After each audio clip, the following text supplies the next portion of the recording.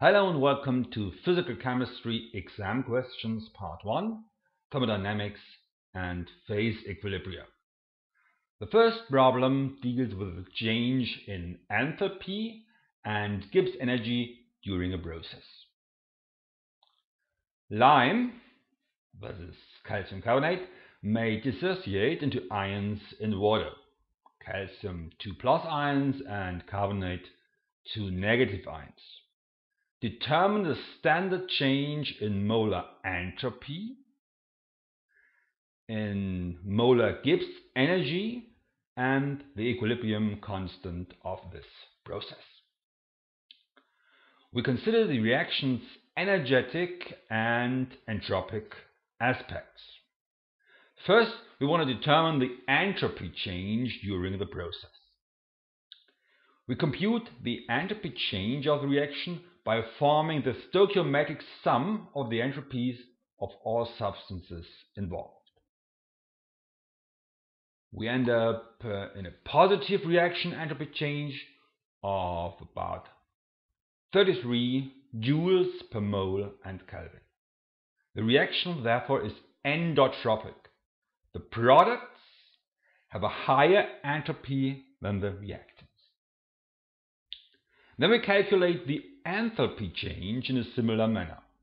The difference of the enthalpies of the products and the reactions.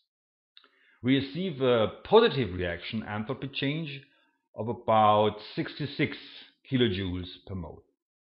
Thus, the reaction is endothermic. The products have a higher enthalpy than the reactants.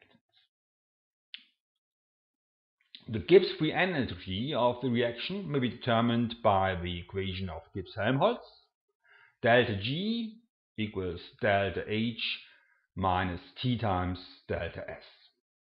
We use the corresponding values, always in kilojoules, and get a positive Gibbs free enthalpy change of about 56 kilojoules per mole. Thus, the reaction is anergonic at room temperature. G is a measure of instability. The pure reactants are more stable than the pure products. The equilibrium lies on the reactant side. To determine the exact value of the equilibrium constant, we may use this equation. The numerical value of the equilibrium constant is e to the negative 22.5 or 1.7 times 10 to the negative 10. The unit of the equilibrium constant, mole squared over liter squared, may be obtained by the law of mass action. In fact, it's the solubility product of lime. Thanks for watching.